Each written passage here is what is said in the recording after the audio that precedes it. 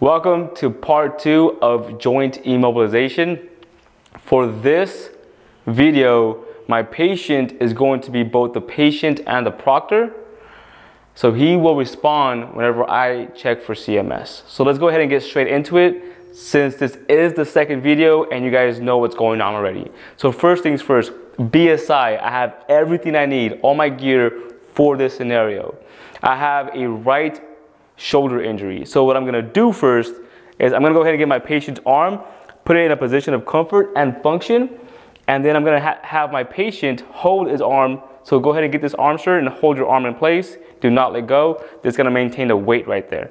Now I'm gonna check for CMS. So I'm gonna check for a pulse.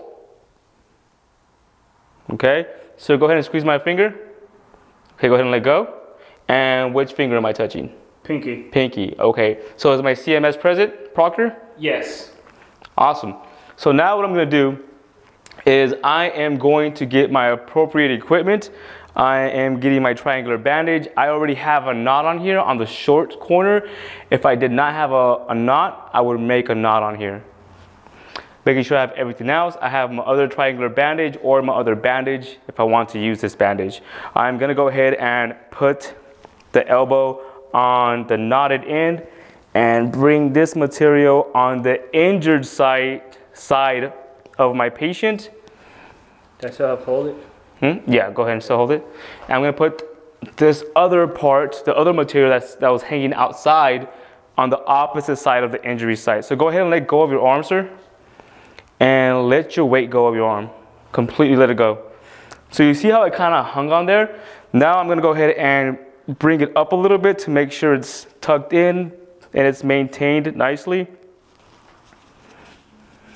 I'm gonna knot it off in the back. Not too tight so I can take it off, because this is a skills, or else I would make sure it's nice and tight. I'm gonna go ahead and get my swath. Make sure I roll it up. So this right here is making sure that the site is immobilized both above and below the injury site. I am now going to completely secure the arm, the injured joint, to my patient's body. Sir, can you go ahead and put your arm out like this, the uninjured one? I'm securing the arm completely to my patient's body. Go ahead and put that arm down. Awesome. And I am checking for CMS one more time just to make sure everything's good to go. Pulses are present. Sir, squeeze my finger. And which finger am I touching? Pinky. Okay, so is CMS present for this scenario? And I am done with this scenario. It's as easy as that.